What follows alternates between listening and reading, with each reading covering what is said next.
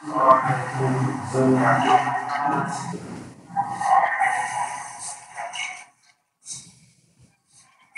not Sorry. live. We're trying to fix something here. So you changed.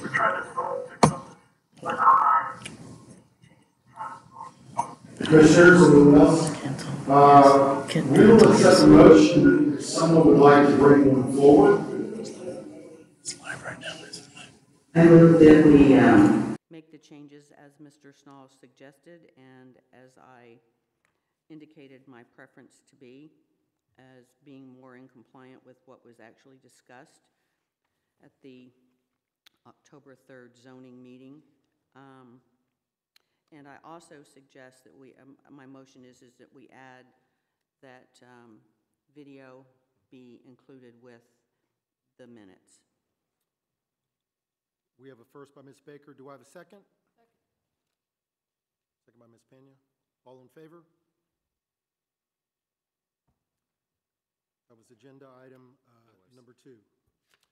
The time is now approximately 7:13 p.m. Agenda item number 3. Would like to go ahead and open the public hearing on proposed amendments from the Zoning Review Committee regarding revisions to Chapter 50 of the Code of Ordinances.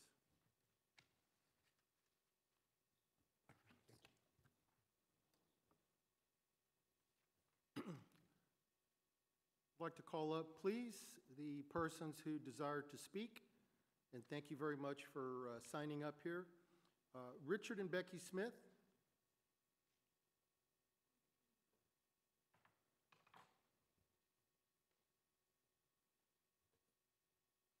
You could re-identify yourself for the audience and your address, please. Sure. Richard and Becky Smith, 206 Antler Drive. Okay. Well, I have been in Excuse me. contact. Could you Yes. get a little closer to the microphone? Okay. Or move it towards you? Or I don't think the audience can hear you. Okay. Is that better? Nice, great. Okay. I have carefully gone over each page of the draft for the short-term rental, and I have some pages that are highlighted with things that are troubling to me. In some cases, they're troubling because they pose quite a burden on vacation home owners or potential, we don't have one yet, such as my husband and I. There's some items that pose burdens, and I believe I can say, knowing this business and having had a rental home for 8 years, some of these things that are asked for are really of no use to the city of Castle Hills. They will not help the city to give oversight of this new or existing business that's in Castle Hills. One of them in particular is the requirement that we submit meets and bounds, and I had to Google that to find out what that meant. And that's boundaries with using a compass and a point of starting point, reference. It would be much nicer just to ask for the address of the proposed short-term rental, and then it also asks for owners to submit a deed. This home was my parents'. They bought it in 1972. I suppose there is a deed somewhere. Again, I don't see how that'll help the city of Castle Hills in its oversight of my property. There's a number of things that are not required here that would be very useful to the city in managing these properties, and I'll just suggest some of them. Instead of sketches of the bedrooms and so on, pictures of the property. All of us have very well done, even professionally done pictures of every room, even the bathrooms. You get a good idea of what the property looks like with the pictures, and we have those. That would be useful. Second thing that the city could make good use of and is not required is a calendar of reservations. That way you can look at any property and see in any particular month what days are going to be rented, what weeks or weekends. That could have several uses. The city could get a call from somebody on the street saying they hear a lot of noise down the street. It would be very easy to look at the calendar and say, oh, that property is vacant right now, so it must be another house. Will have to be checked. That could be very useful. The third thing that hasn't been required here is rental reviews. People that stay in these homes are they have high expectations. And if an owner doesn't have the place clean, if it is not well run, if the yard and the landscaping isn't nice, that'll be in the reviews. They won't get 5 stars.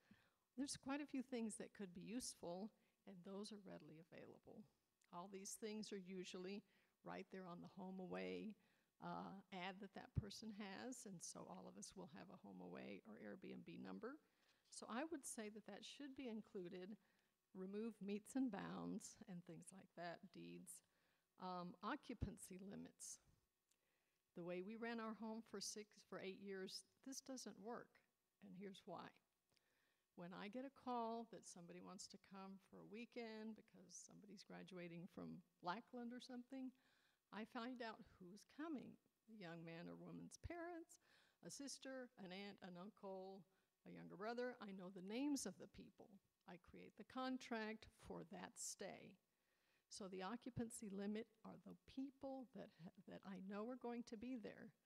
Whether the previous group had 2 more people or 2 less is no business of the people that are going to be there on that particular day. So the occupancy limits are just those people. I don't want them to see a sign on the door that says maximum occupancy 8 or 10 if they're only 5. I don't want them to say, well, let's call Cousin Joe. You can have more people here. That doesn't work. But these things were probably not created by somebody that knows some of the details of how the business is run.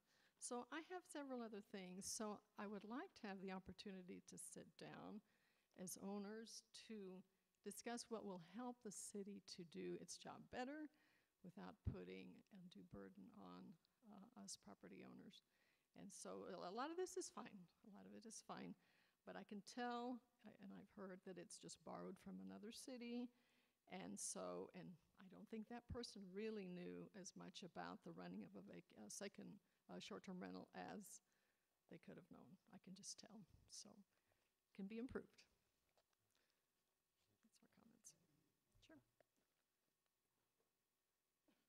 By chance, could you leave those suggestions so that we can review them at some point? Oh, yes. Great, thank you. Thank you, Commissioner Booth.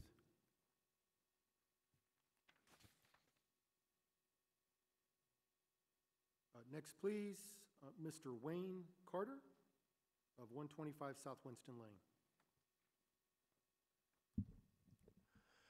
Good evening, folks. I want to thank you for your community service volunteering. My name is Wayne Carter at 125 South Winston Lane. I grew up in this home starting in 1946. I'd like to say to you all tonight, to save some time on this meeting, any type of home rental in a neighborhood like Airbnb is a total disaster. But let me expound upon that a little bit. I lived across the street from one that has finally shut down.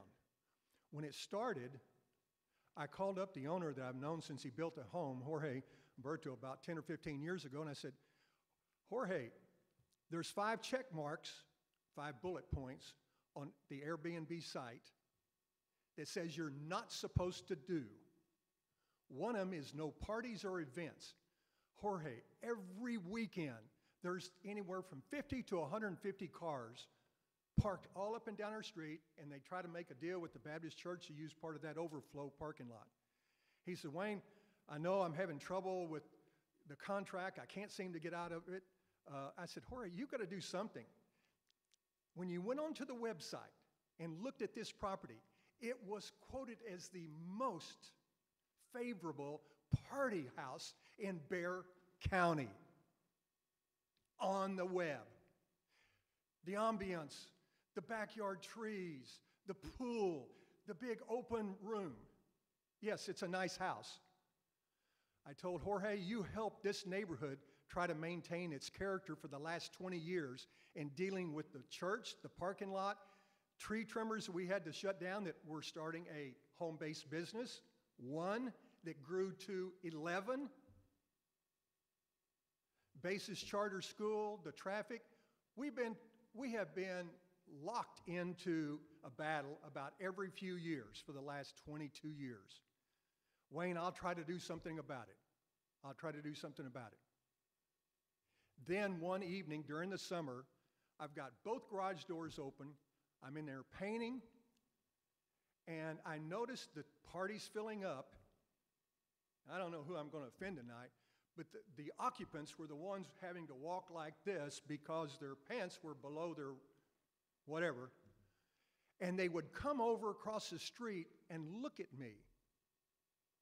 3 men. And I they watched me at 8:30, 10:30, and 12:30. It's a matter of record. Called up the police dispatcher because I felt a little uncomfortable. They just stared at me. Now, why, if it's a party going over there, why are they looking at a neighbor across the street? So the policeman came up, found some problems or whatever, asked them to shut it down. But this went on, folks, for a year or so. And as I said at the beginning, it was a nightmare. I'll be the first one to agree with a home-based business as it's defined. One, where you're working in home, it's not interfering with the neighborhood, your next-door neighbors, traffic, or whatever. I don't want to encumber anyone from using their home where it's allowed. A rental, we, Castle Hills, doesn't put the hammer down on any parties or events, period. When San Antonio finally, with all the pressure that they were having for the same thing, they came out last year with a lame ordinance. Oh, it assesses them like $150 or something like that. The city derives no benefit of taxes. Taxes stay the same unless that is incorporated, but then it's probably where you're not ostracizing, where you're picking on one person instead of all. But I just got into town an hour and a half ago. My neighbor told me about the meeting. I haven't even looked at the ordinance or the draft copy. No parties or events. Make it good for Castle Hills and make it good for neighbors like me that we don't have to put up with something like that again. Thank you very much. Thank you.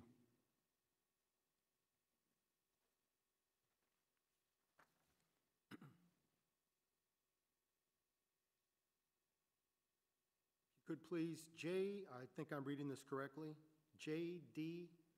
Castrejana, 128 South Winston Lane. Correct. Hopefully I said that correctly, sir. You did it correctly. I just found out about this probably about 20 minutes ago, and so I rushed over here. So I'm more of a witness as to what happens with the Airbnbs. Airbnb itself does the renting. They tell you there's screening, but there is no screening from what I can see. So here's what I witnessed, I guess for a year and a half ago, for probably about a year. This particular one got shut down. My home sits probably 25 or 30 feet higher than where the Airbnb was at. Every conceivable thing happened. So let's begin with what? A mother rents one. And here comes the teenagers. Why do I know? Because the mother is asking for permission if she can be in my driveway so she can sort of keep the peace. Okay, there's alcohol, and it went on and went on and went on. Let's see. As I recall it, there was a minimum of 19 calls to the police over, a period of time.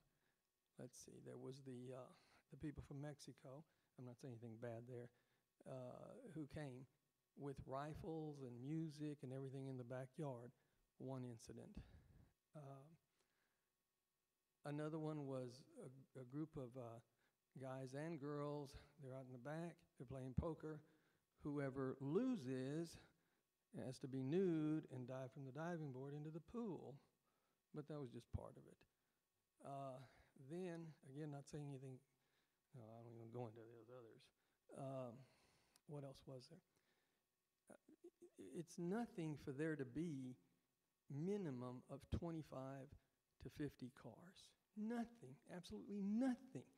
Blocking everybody, nobody knows where they're coming or going. People knocking on doors, they don't have the correct address. It's nothing. I mean, it was just a common practice, constantly calling the police. Okay, the music. It got to the point to make it simple for the police, whether it be, I think the ordinance is 10 o'clock or 11 o'clock at night. Those sound detectors, they'd come to my house so they could go to the fence so they could see what the sound level was in order to be able to give them a violation. I don't even know if the violation is to the people.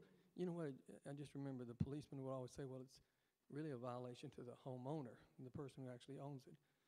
The homeowners just kind of turn it over to Airbnb.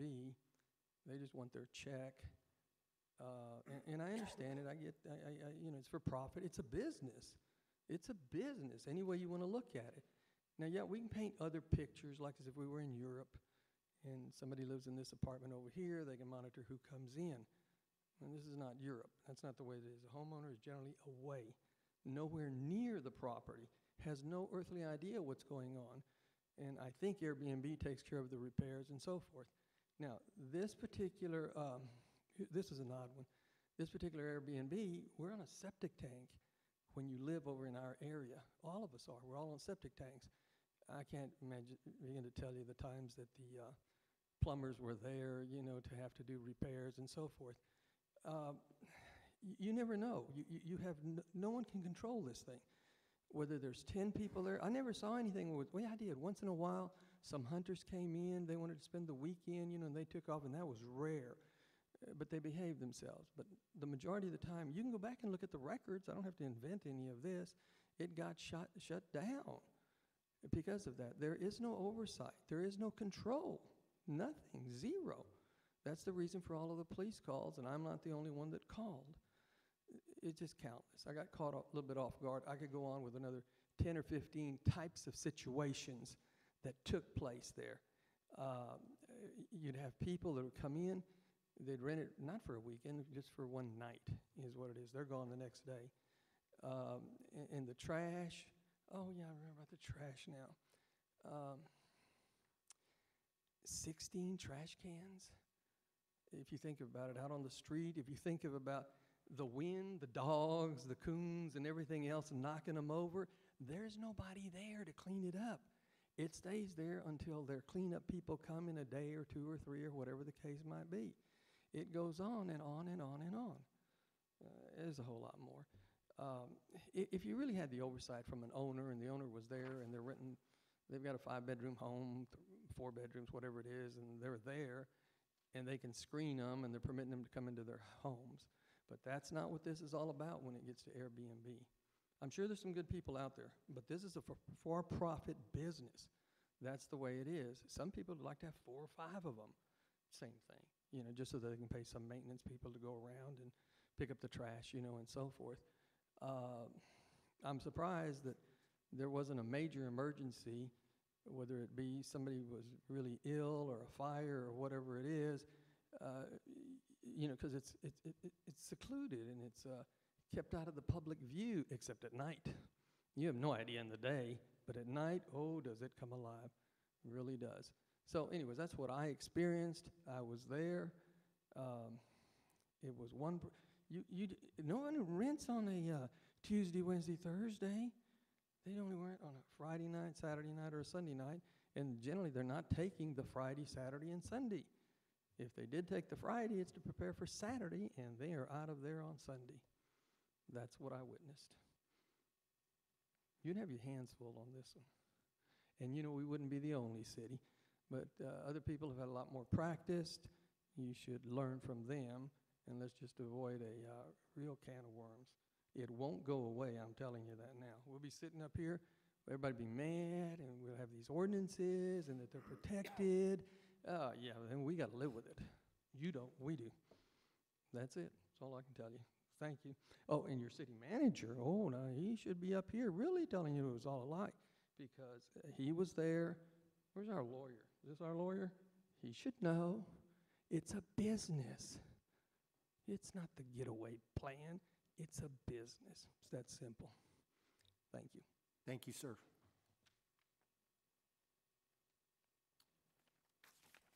No, we have the folks who had signed up. Is there anyone else that would like to speak?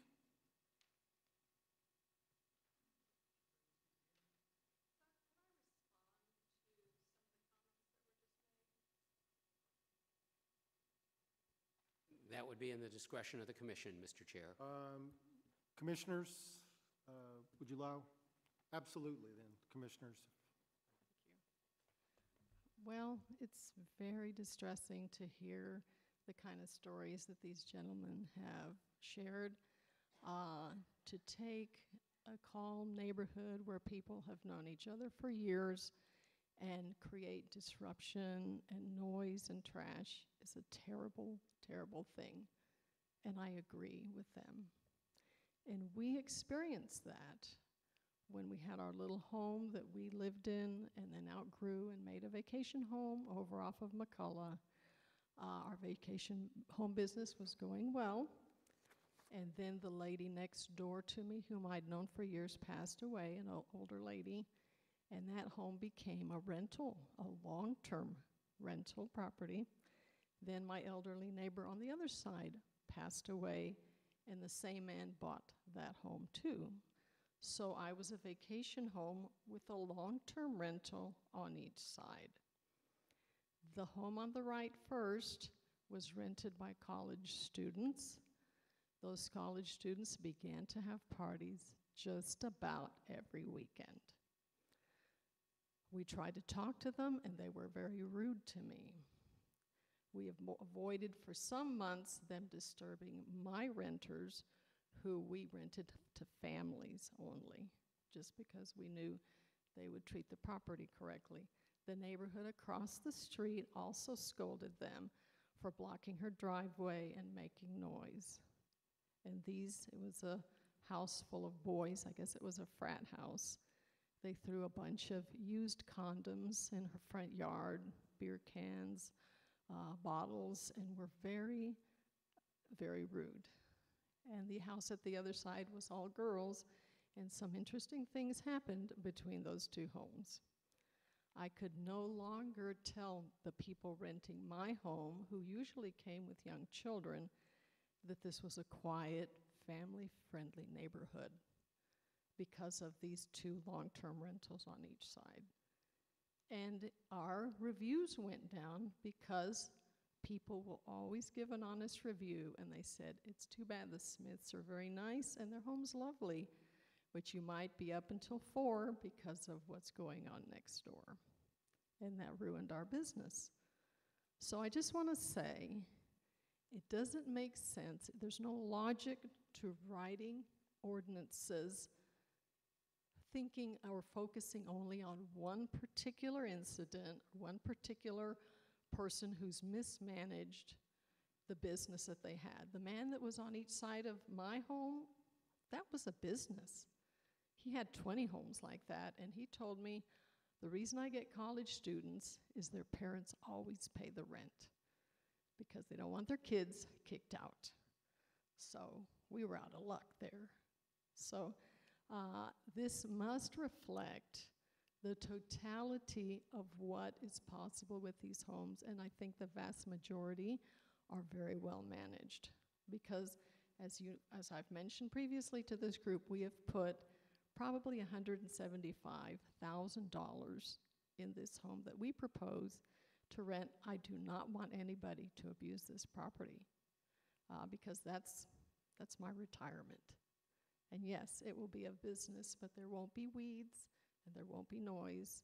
And I can bring neighbors from my previous neighborhood to stand here and tell you that what I'm saying is true.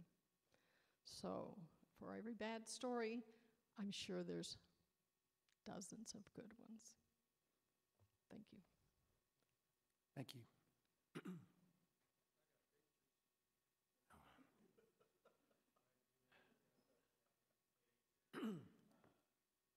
Okay, would anybody else, last chance, anybody else like to speak? Yes, ma'am. If you could, please state your name and your address. My name is Nancy McDermott, and I live at 100 East Castle Lane. And I'm here because I didn't know there was an Airbnb across the street. I wondered why there was all this incessant, what do you call it, those gas leaf blowers? I mean, it was crazy.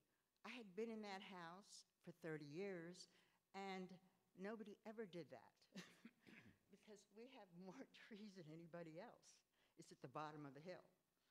So I was absolutely stunned when I found out why they were doing this constantly. I was monitoring because I thought, either I'm going crazy or this is really happening. And so I monitored it, and I was just horrified because I thought, this is really happening and I can't take it anymore. And sure enough, I found out that it was an Airbnb. Otherwise, I just honestly, I wrote the people that owned that property, which lived next door. I don't know who they were. I just wrote a letter on behalf of the rest of my neighbors and my family, and I said, dear neighbors, and then I proceeded to say to them, a lot of us have been here for decades, and this has never happened before. Why are you doing this? You're ruining the character and the quiet, peaceful tranquility of this neighborhood. We moved here years ago. We sacrificed to buy into this place, and then, it's being ruined by you. I had no idea who these people were. But I just, wanted to keep it that way. I thought, I don't want to get personal, but something has to be done. And I thought, this is just untenable. We just cannot take it. Spoke to the neighbors, they agreed, and so called the police, and they said, well, it's 85 decibels. Yes, it's 85 blaring decibels constantly. So I thought, nobody else would put up with this. This is insane. I put up with it long enough. Well, there has been nothing I could do about it. I found out, the way I found out that it was an Airbnb is when I was talking to the neighbors. I said, are you sick to death of this? This is driving me crazy. It's driving my family crazy. My son works at ICU, and he needs his rest, and he's not getting it, and I work from home, and I can't even think because this thing is blaring. The amplitude is absolutely brain-numbing. So this is where I'm at. So I'm here to tell you that one of the unexpected problems that has come out of this Airbnb is this excessive noise. They do not let one leaf sit on the ground. And where I live, we have so many trees. We have more trees than anybody, and we have leaves everywhere because we just mulch them. That's the only way to get by. We just mulch our leaves. And this this person that's been hired by these people just is over there constantly blowing every leaf. Now, I bet you haven't heard that one. I bet you haven't heard that one before. Have you? No. No. It's absolutely atrocious. It's unbelievable. And then, to top it off, you won't believe this, you will not believe it. I found out who owns it. Anybody know who I'm talking about? Our new alderman, Mr. May, and his partner, Mr. Lopez. Is that a shocker, or is that a shocker? I found out by accident. When they sent those campaign cards, I looked at the address and I thought, these are the people I wrote to. I didn't know who they were. That's who they were. They're the owners. And I wrote them and told them and complained. I didn't even know it was them. I just said, "Dear neighbors." I was very polite, but firm, that they're wrecking the neighborhood and the peace and tranquility that I've had for 30 years, they are ruining it. And guess what? Nothing changed. It was 16 times 1 month, 11 times last month. I mean, it's just unbelievable. And that's all I can tell you. That's all I can say. It's just unbelievable. Thank you for listening to me. I feel better. Thank you. Thank you, Ms. McDermott. All right. Anyone else? The time is approximately 7:42 p.m. We are closing the public hearing. The time is still approximately 7:42 p.m. Agenda item number 4, discussion and possible action on a recommendation to the City Council on amendments to Chapter 50 of the Code of Ordinances based on recommendations from the Zoning Review Committee. Commissioners, this is your time for open discussion.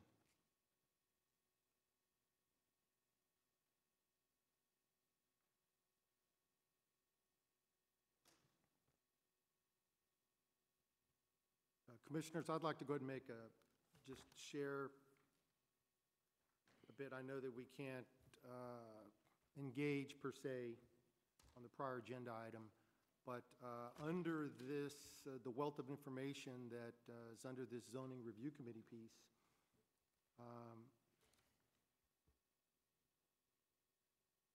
last meeting, we opened this up and had this on the agenda.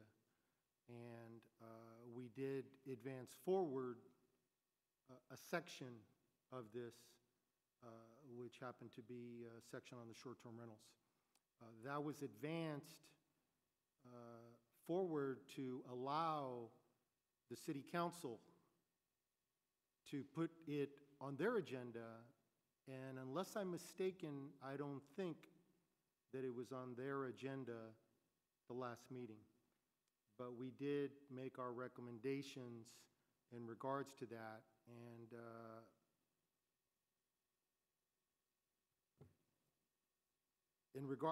I don't want to get into the last item, but in regards to that, we did attempt to move it forward. So any additional discussion by the governing body will have to take place there. Any changes that they want to make will come for that particular item under Zoning Review Committee as an example. So just wanted to share that and bring that to light just one more time, the actions that we took last meeting. Commissioners, again, this is your time for open discussion.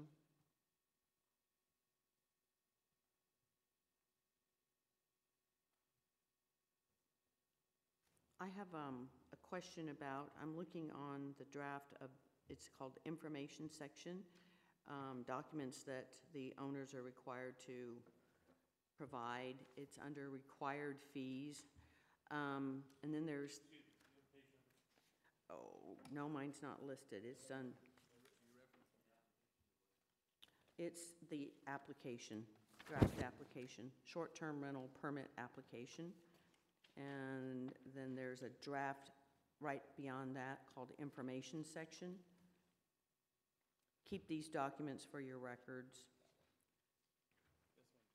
Right. Just, sometimes things aren't always in order for everybody. There are no page numbers, so it gets a little tricky. Within the packet is the ordinance, and then behind the ordinance is the actual application. The information I section.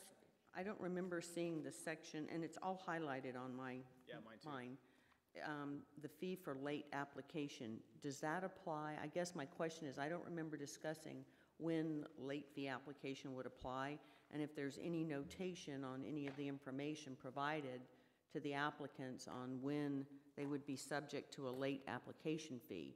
I thought it was I think. we give them a grace period, and then if people don't apply, then that's when this I think failure? that's as a result of the not complying and pulling the permits. Okay. Similar to what we have now with other permits, and I think Okay. we captured that from last meeting. I think Ms. Pena had mentioned that as far as a double fee. That's as a result if you didn't come in and actually Sign up in time. sign up and get an application and get an actual permit, and we find out that you're operating out of compliance, Okay. just like anything in residential permits or commercial and permits we do. Is it written anywhere in the rest of the document? I really only looked at kind of the highlighted new portions. Yes, it is. Okay, Yes, it is. great, thank you. Although the commission voted at the November meeting, as the chair has said, to move this forward, it was moving it forward provided that certain revisions were made, including that comment about the application fee. So one of the things that was done was to add a phrase in the section, I think it was formerly section 50-503, which says short-term rental permit registration fee and application. And so at the beginning of that paragraph, that section, the statement was added, prior to renting real property as a short-term rental, an applicant shall do the application. So if someone is renting as a short-term rental without having followed the application process, then by definition, that's going to be someone who will be subject to the late application fee, which was in accordance with one of the recommendations made at the November meeting. Similarly, there were 3 or 4 other administrative changes that were made consistent with recommendations that came from the commission at the November meeting. And finally, on my final review, I noticed that the numbering sequence was out of order. The numbering sequence where the original ordinance that the commission looked at started it with number 50-100. That would have put it under the AA zoning district regulations. So I suggested to the city manager that we move the short-term rental provisions to a separate standalone section and begin the numbering with 50-516 where it would fit in the sequence. Among other reasons, besides getting it out of where someone could construe it to only apply to the AA district, it also seemed to me that by setting it aside in its own specific section of the zoning ordinance would make it easier for both the governing body, this commission, and owners of potential short-term rental properties to see exactly where the city's regulations were located. And if I may, Mr. Chairman, if the commission will indulge, there is one new bit of information that was not available to the commission at the meeting at the beginning of November, on November 5th.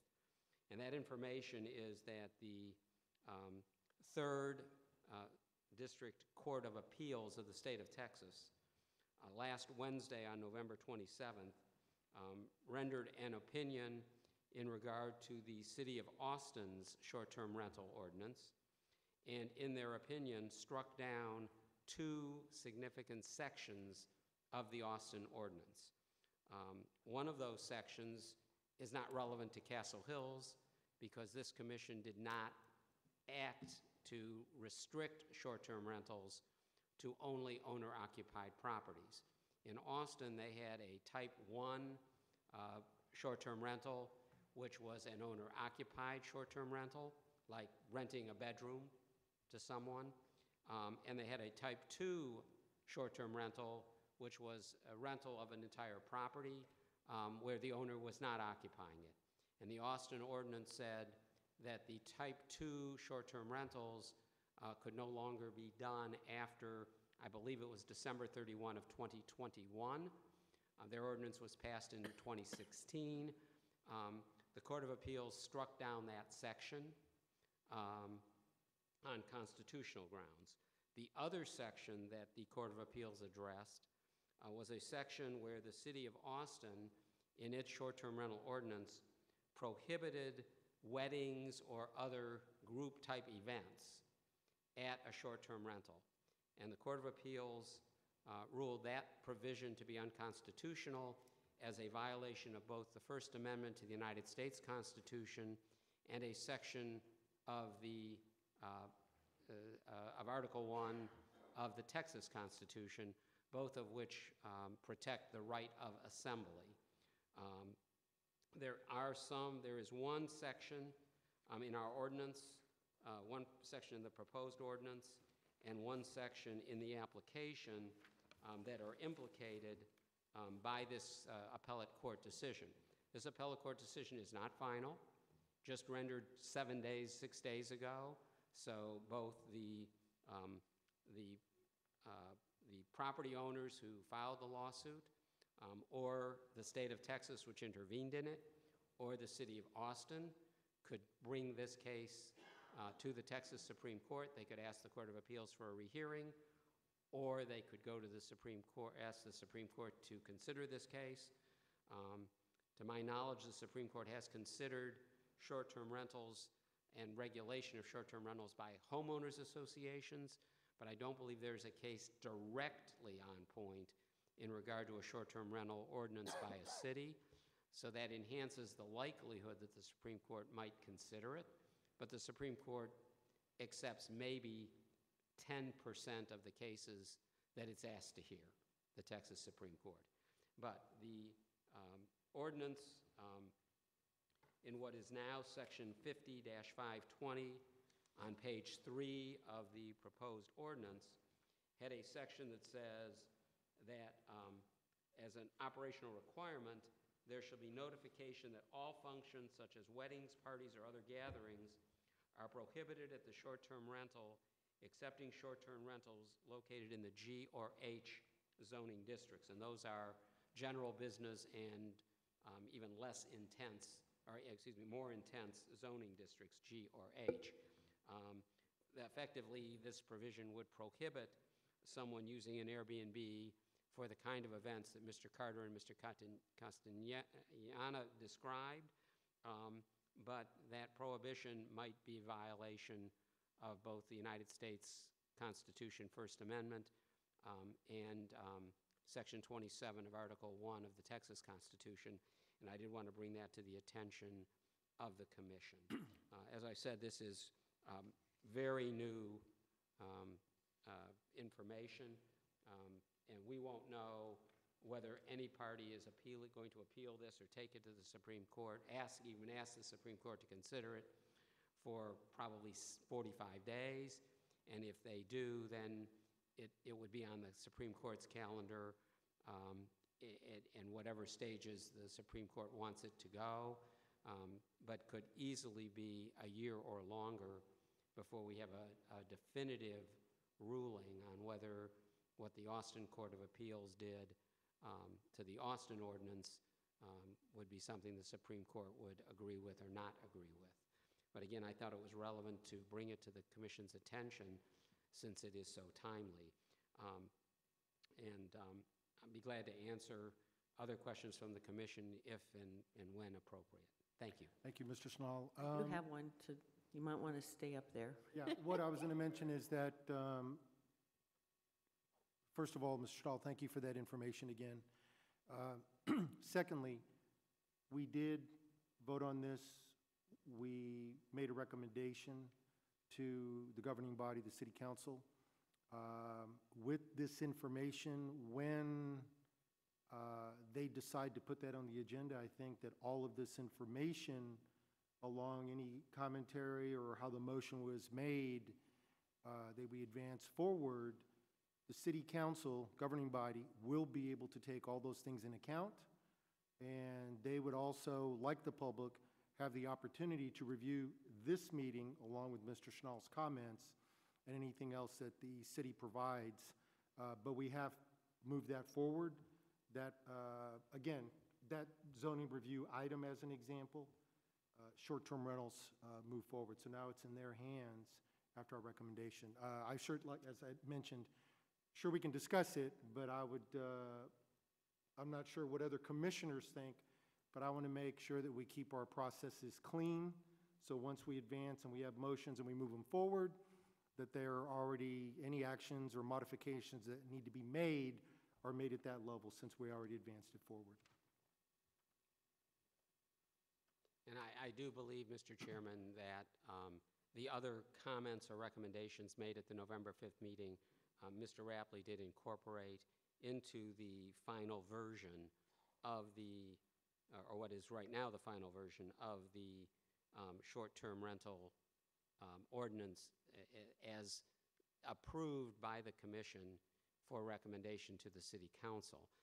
In addition to it ultimately being on a future agenda of the City Council, the Local Government Code in Chapter 211 does require that the City Council also hold a public hearing on the entire zoning ordinance, whether it's just the short-term rental part or the entire ordinance that has gone through review, first by the Zoning Review Committee, and then by the prior zoning commission, and then by your zoning commission, this zoning commission.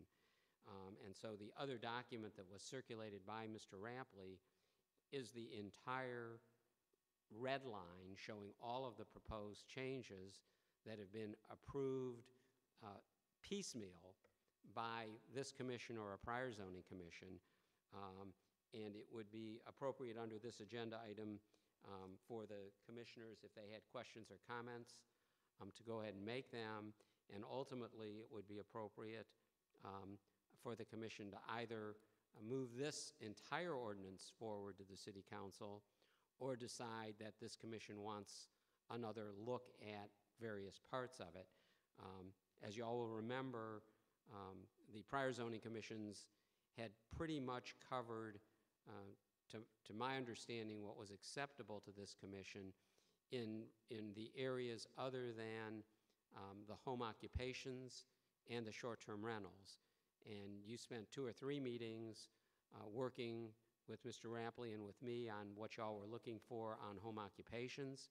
There was a lot of input from Ms. Baker and Ms. Pena on that, as I recall. And then I think everyone, Mr. Herman, the chairman, Ms. Baker, Ms. Pena, Mr. Booth, and Mr. Herndon, who's left, all had various recommendations which we tried to incorporate into the proposed final version of the short-term rental ordinance. But putting on my hat as the retired chair of the Zoning Review Committee, we concluded our work 3 or 4 city managers ago, and it would be appropriate to move this forward to get it to the City Council when you all are comfortable doing so, but frankly sooner rather than later. Thank you. So, Mr. Schnall, in light of the Court of Appeals opinion, if it does go up to the Supreme Court, do you think that we have provided our city with an ordinance that will avoid them falling under an unconstitutional declaration? Because we've put restrictions on how many people you can have per room and parking and things like that, and that I thought was in an effort to avoid having to say you can't have a wedding, you can't have a party. What we have said in our ordinance, which is, I think, probably materially different than what Austin did, is simply reference existing ordinances.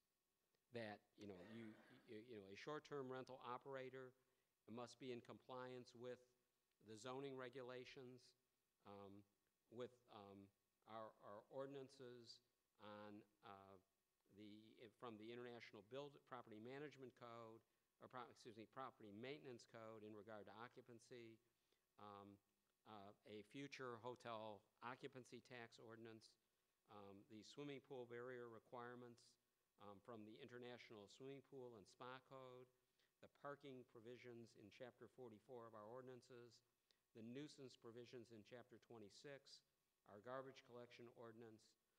All of those are spelled out.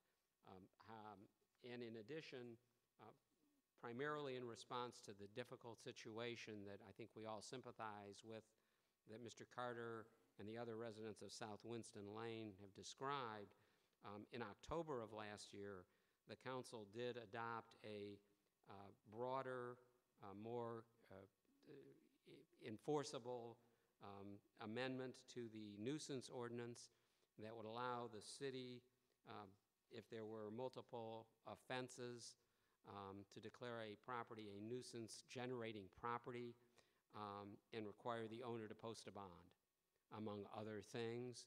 And so the city has responded to that concern through the ordinances.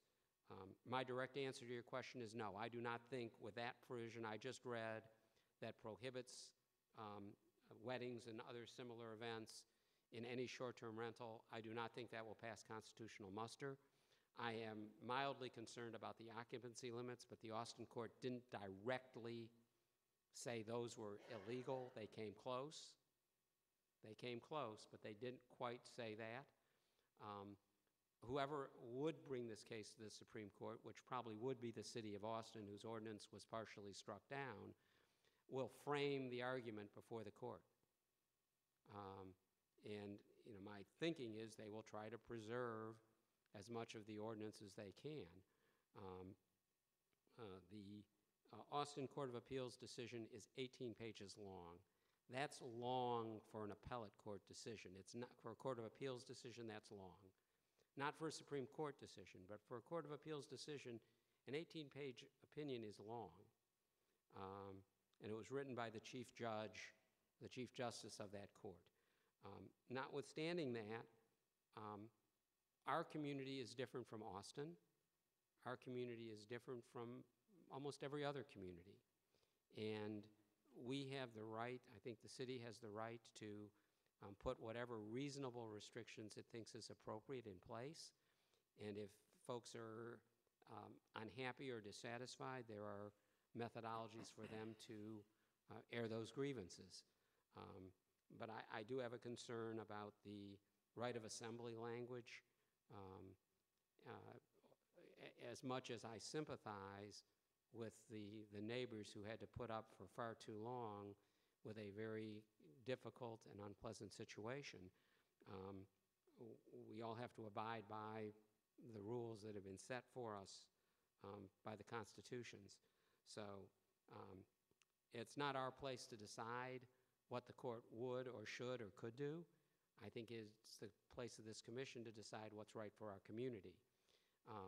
If you want to keep in place this restriction against weddings and similar events in short-term rental properties that are in the residential districts, it would be valuable to state why and to show that the commission and the governing body, respectively, thought about this and felt that whether it was because of the nature of the neighborhood, because the streets are so narrow, the streets are not curbed, the streets don't have sidewalks, things like that make it difficult to manage from a public safety standpoint. An event that would have 30, or I think Mr. Castellano said 20, JD, thank you. It'd be a lot easier for me to pronounce, sir. I did not write down the spelling, and I'm lost without that. But, on my street, 25 or 50 cars parked, you can't get down the street. I mean, we had an event when my son was in high school, and we had 20 kids. The police came and asked us to move cars so they were parked in my driveway and get as many cars off the street as possible. And that was probably 18 or 20 cars. And most of the streets in Castle Hills, especially north of Loop 410, are narrow streets, not paved, and with no sidewalks. That could justify a reasonable restriction against someone having a large event. I'm not really comfortable with us saying how many people can be in one of these rental homes. Ms. Smith spoke to that already this evening. The Austin court did make some comments about that, but they did not make a definitive finding that any restriction of that kind would not work. They came close in the part where they talked about the getting rid of their declaring unconstitutional the provision that said that if it wasn't owner-occupied, it had to basically go out of business in 5 years. And we don't have that provision here. That was something that was discussed, I think, by the previous zoning commission and perhaps also by this zoning commission, and there really wasn't a sense that that was necessary or appropriate in our community. Thank you, Mark. Appreciate it. Mark and Ryan, you were, a couple of, I guess, residents had made reference to you or in correlation with the city of sorts. Under this agenda item, I'd like to ask of you, are there communications on record with the city so that we have those? The Well, people in that spoke? particular with Mr. Castrojana's issue, I was intimately involved, as well as Mr. Zamarone and our outside attorney, on violations that occurred at this property over time. Okay. And so we have documented, Mr. Zamarone brought cases to municipal court. And again, we had engaged our municipal court outside attorney with representatives from Mr. Castrojano on this matter. And so again, at the end of the day, it was since resolved. The nuisance ordinance that was in effect was a little early because I think it was just nearly, I think it was adopted, Louis, I think just a few months in, when some of the problems that started racking up as far as violations at this particular property occurred. But at the end of the day, now that this is fully in place, and as Mr. Schnall mentioned, stipulated in the ordinance under Chapter 26, I think Ms. Baker had asked us to categorize that as nuisances, pretty much covers and gives us that ordinance for an enforcement tool moving forward. But in regards to that particular property, we have documentation as far as what transpired there. Okay. And again, under this particular agenda item, I asked that question, and again, to share with the commissioners that as we move forward in looking at anything else, that as we have with other scenarios, that if we need to pull some information as some reference points to take from in our reviews to make recommendations, that we do have that information and data going forward. So thank you very much. I just wanted to double check on that for this commission. Thank you. Commissioners, any other communication? Anyone? I'd like to also remind, and again, samples only. It's just when someone's looking to make a motion or whatever it may be, just again at the very beginning when many of us were nominated and put on this commission. Anyway, sample is I move to approve, not approve, take no action, table to a particular date or when, a particular month.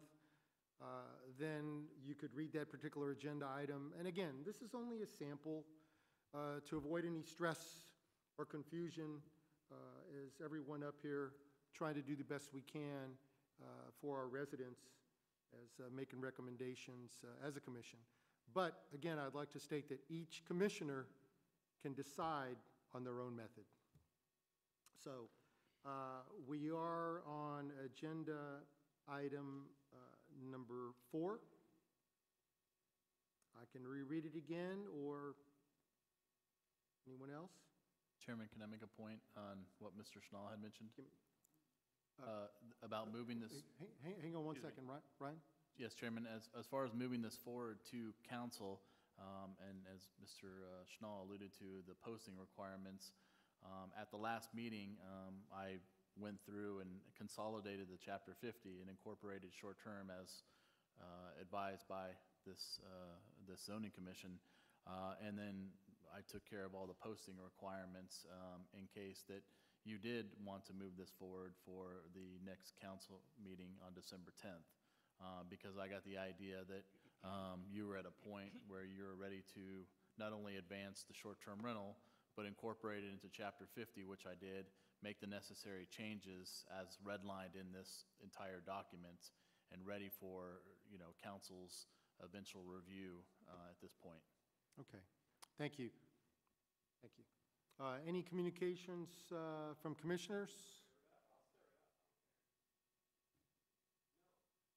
I can't hear myself when I put this thing on, but I'll try. I think a lot of the concerns that you guys have raised tonight have been addressed in the draft that's presented tonight here. I think a very important aspect of all this is the nuisance ordinance that was passed previously, and I don't know if you want to get up and tell them a little bit more about the arm at which you have to take care of things that do get out of hand. That way it will give these people some kind of a frame of reference to what. Would you be willing to do that? Just tell them what's different from now versus before. This guy is really good about this stuff, by the way, guys, so. I actually versed myself backward and forward on what you're asking about today. So basically what we did as a result. Excuse me, you might introduce yourself to everyone. Okay, my name is Louis Zamron. I'm the Code Compliance Officer, and I'm also the interim assistant to the city manager. And got some awareness of the situation that occurred on South Winston Lane. Because of this particular situation and other ongoing situations within the code realm, it was my suggestion is also the suggestion of the outside attorney that we get together something that other cities had having to do with nuisance generating properties. And so that was addressed, and that was passed in October of last year. And basically this gives it gives the code officer, whoever my replacement will be, if I do get this position. Excuse me one second, Mr. Zamorano. Can everybody, the audience hear okay? I know that this was, okay. I just want to make sure because Commissioner Herman wanted to make sure that everybody Yeah, I heard think this. it's important. And no, and the reason I'd like to preface this by, the reason I think it's important that he kind of describes the difference between what the city didn't have much of an ability to do a whole lot about the complaints that you people have raised previous to what he's fixing to describe to you. So now that we have an arm which to get these people in trouble for breaking noise violations and things like that, he will explain the differences. So I think it will address a lot of your concerns based on what he's saying. So succinctly, the thing was, Joe, there was never really like a three strikes, if you will, a 3 strikes and you're out kind of ordinance, and there is now. It's 3 strikes within 60 days and a certain provision occurs, certain penalties occur. 7 within 6 months and those penalties occur. So the 3 is not the net, the 7 is the net, and you have a short time in which that occurs. Prior to that, if we had a 3 strikes you're out type situation, or I had 3 calls to a particular property, it was the same process. They would get a letter of violation, they would come to court, they would come to some agreement with the prosecuting attorney. Whether that was followed through or not is really irrelevant. That's where the process ended. And if the situation reared its ugly head again, then I would move again down the same path, over and over and over ad nauseum. Things aren't getting fixed. There doesn't seem to be a penalty for the recidivism on this particular type of violation. And so the outside attorney decided that we probably needed this. So when we did get together and craft this, and it was passed by the governing body last year, there's provisions in that nuisance generating code now that make it rather poignant to the property owner that type of behavior will stop, and it's sooner rather than later. And it does hit the property owner who is generating or allowing those nuisances to be generated. It hits them, or it counts, quite frankly. And so I think, at least my feeling is, that if this ever rises to the level to where this ordinance needs to be used, it'll catch the attention of the individual who owns their property in short order.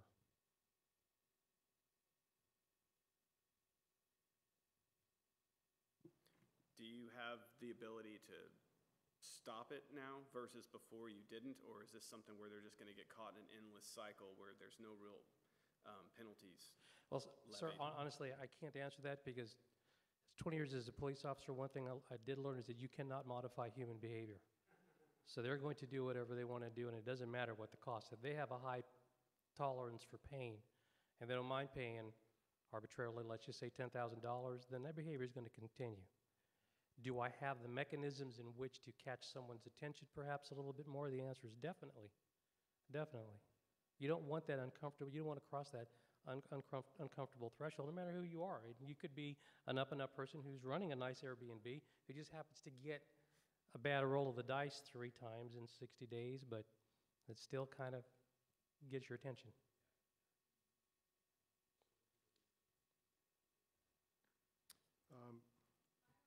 No. Commissioner Pena? I don't have a question, I have a comment. I'm very concerned about my neighbors' well-being and them living comfortably and peaceably in their homes. I want them to know that this particular issue was pretty much decided before this commission took office. We're just modifying what the previous commission had discussed and had decided upon. We're just amending and making stricter rules. But after hearing y'all tonight, my heart goes out to you because I wouldn't want to be in your situation. I would not want to be woken up in the middle of the night, not even once a year. And my concern is, and it's totally out of our hands, is that when you make the phone call to the police department and they go out there, that there are repercussions, that people get arrested and that they go to court and their case is not dismissed. You know, I've had a situation several years in the past where we reported a neighbor and he came over here and, I mean, it took years to get him, to get them to send him a letter. And then when they did and he came over here, he talked his way out of it.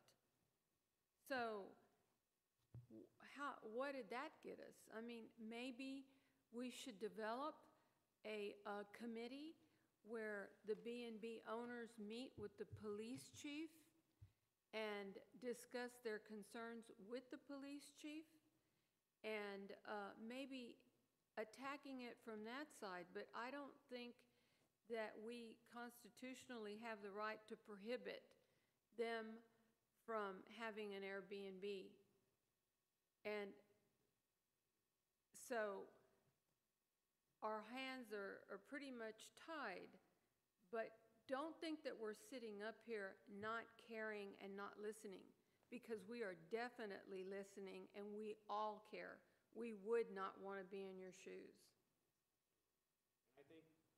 I think it's important to note that right now there's no law, and so that you're experiencing, Mr. Carter, there's no law, there's no ordinance, there's Mr. nothing. We have I don't nothing. think you can engage someone, I can just so you know. In generalities, okay. So, in light of what our code enforcement officer has said, you know, we now have new ordinances that are in place. Right now, we're trying to draft the best short-term rental ordinance that we can based on feedback that we've got from other cities, based on feedback from residents, trying to make them as advantageous to the homeowner that is wanting to rent their home out short-term. You know, I think we're there, to be honest. I think we've worked on this really hard. But I think it is just important to note that right now, I think it's more helpful to the city to have ordinances in place for everyone's concerns. I think it addresses everyone's, whether it's someone that's for or against, because they're doing it anyway. And I think that we're in a different kind of world now. So we have to play the hand we're dealt, and we know that people are doing them anyway. So I think it's better for us to have ordinances in place that set the rules. That way, if they are broken, there's a penalty for it. Thank you, Commissioner Herman. Again, I just wanted to reiterate, we did have a vote on that, a motion was made, et cetera, we did miss you last meeting, Commissioner Herman. I think who had led, I think there was a motion led by Ms. Baker, and we thank you, Commissioner Baker, and seconded by Commissioner Pena regarding that. So any additional information, should anybody else happen to hear the audio or video of this, and I state that as any of the public or the governing body, when that is put on the agenda by the City Council and the governing body, hopefully they will make some time to go ahead and review, or there's documentation, additional documentation produced as they make a decision for the city of Castle Hills. So thank you very much, Commissioner Herman.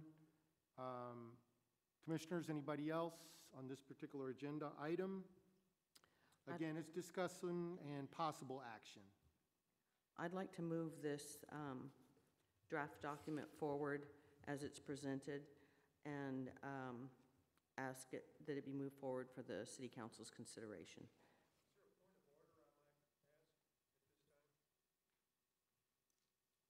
Commissioners? Commissioners, would that be okay? Sure. Yes, Mr. Carter?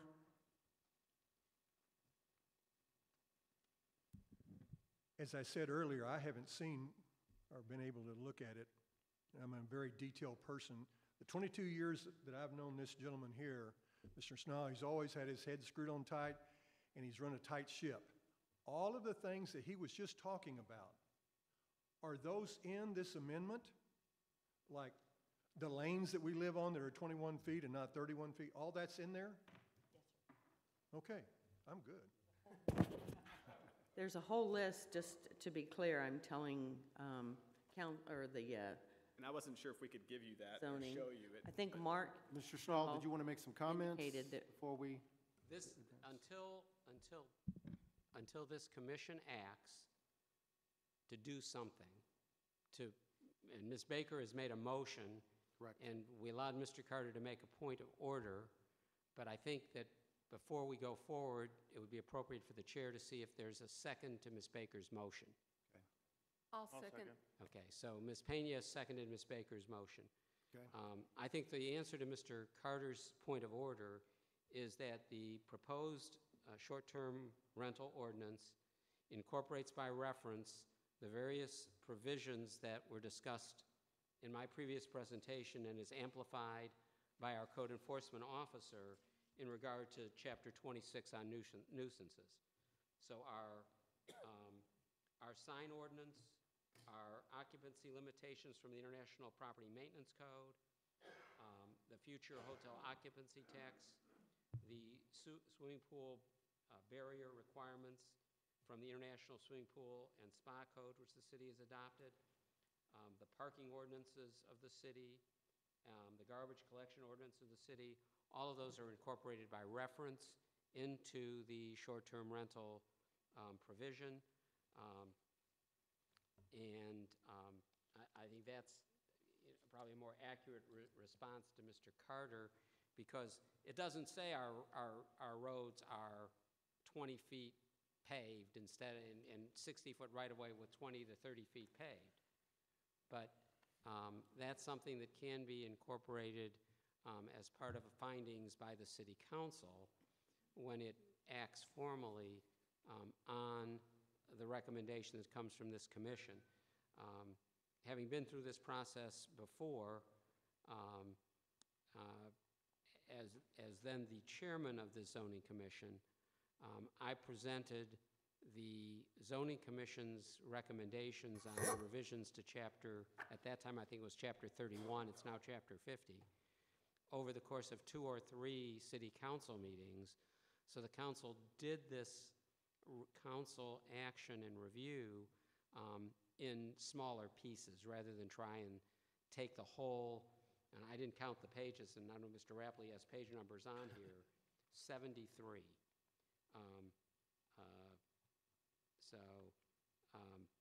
It's a long ordinance. I'm assuming that the current city council will probably also take it up in chronological order, but probably not all at one time at one meeting. Could have a special meeting just for this purpose. Again, notice will be published and of course put on the website, and notice of a public hearing will be published so that members of the public, both those who are in favor and those who are not in favor of anything in the amended ordinance, will have an opportunity to speak. So I hope that information is helpful. Thank you, Mr. Schnall. We do have a motion on the table. We have a first. We also have a second. All in favor?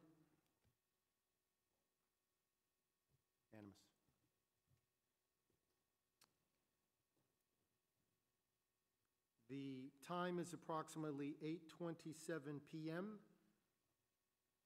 Agenda item number 5. Discussion on potential additions to the recommended changes to Chapter 50 of the Code of Ordinances. Well, again, this was discussion. I think we just retired that at this point for the work that we've done on that. Any other comments? Again, commissioners, this is your time for open discussion. Would we be allowed, Mr. Schnall, would we be allowed to assess or, yeah, I guess the word's assess, a penalty for the homeowner that has had more than 2 offenses?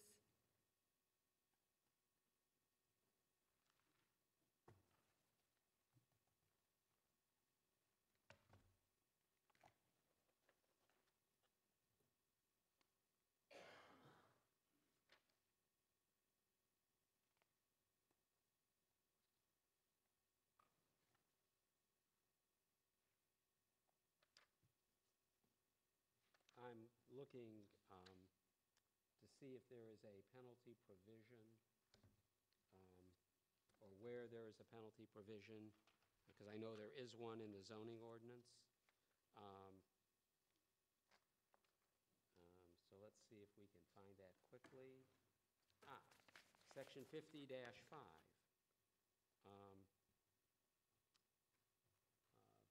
Anyone who fails to comply with any provisions of the zoning chapter, et cetera, upon conviction is guilty of a misdemeanor and shall be fined as provided in Section 1.-71 of the Code of Ordinances. I do not have Chapter 1, Section 17 of Section 1.17 in front of me. Typically, that section would provide that the municipal judge has the discretion to set the fine.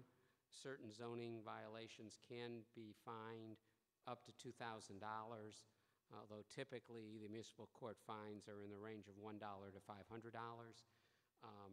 The judge can take into account multiple violations, but it's really discretionary with the municipal court judge.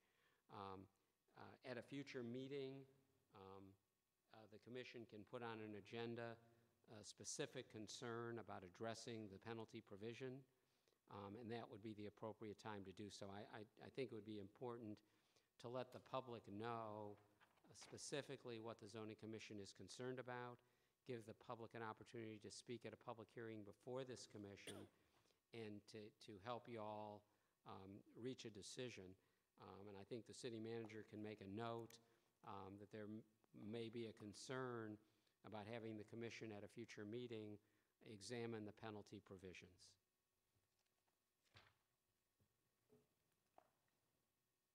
Thank you, Mr. Schnall. Any other commissioners' comments? I'd just like to recap a bit and thank you all for all of your hard work and attention to details as we do our very best to try to help our residents in the city of Castle Hills. Again, this zoning commission makes recommendations. That is our role, is to make recommendations to the governing body, the city council. So again, I just want to say thank you, and all of our city team. So thank you, gentlemen, very much, and the communication from our residents. Nothing else I heard. Commissioners, I request a motion to adjourn, please. First, motion. Who wants it? Who wants it? Got a first, I've got a second. The time is approximately 8:31. Thank you, everyone.